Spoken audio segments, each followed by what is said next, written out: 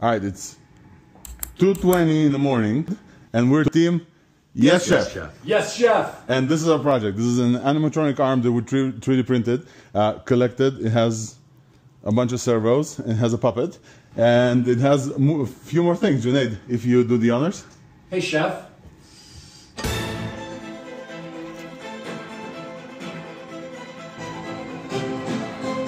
Look at these fucking muppets. What a disaster you call those apples. They look like they've been gnawed on by a rabid squirrel. And you're wearing that sweatshirt like it's a badge of honour. Honestly. The only thing that's appealing in your culinary skills is your fashion sense. Get out of my kitchen. Are you having a laugh, you fucking muppet? Look at you. What is this? A culinary catastrophe. Your shirt is the same colour as your complexion, you bloated sack of lard. You're handling that granola like a newborn baby. I've seen toddlers with better coordination. Shut the fuck up.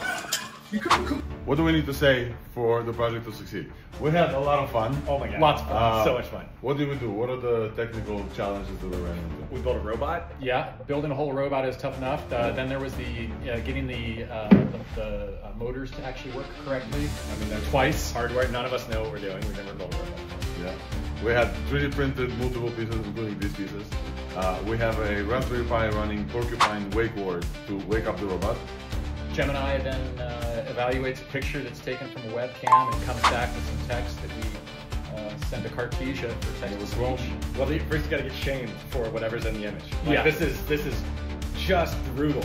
Yes. You are an absolute donkey-brained, crude idiot. Like it's ridiculous. We cloned, Daniel Muppets. cloned the somebody's voice. We don't know who. It just showed up. Yeah, it just showed up. It was amazing. And we had a lot of fun.